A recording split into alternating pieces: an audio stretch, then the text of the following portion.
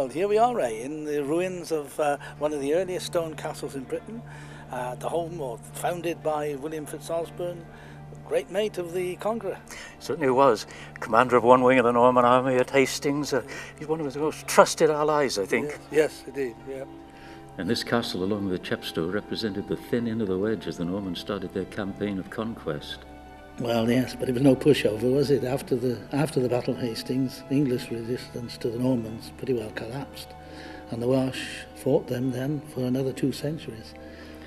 Arguably even longer than that. You only have to think of Owen Glyndŵr. Yes, a great hero. That's 150 years later, isn't it? Most of the country rose in rebellion under the historic and heroic Owain. That theme of fierce resistance is an important strand in the history of the region, isn't it? That's it, yes. Well, of course the Saxons, before the Normans, didn't find the British a pushover. I mean, it took them 200 years of hard fighting to get to the Severn, and then, of course, another 200 years to reach the Wye. And by then, of course, the Normans overtook them. But we're standing on evidence of resistance to an even earlier invasion, aren't we? Oh, yes. So the hill under our feet has been raised a bit for the construction of the castle.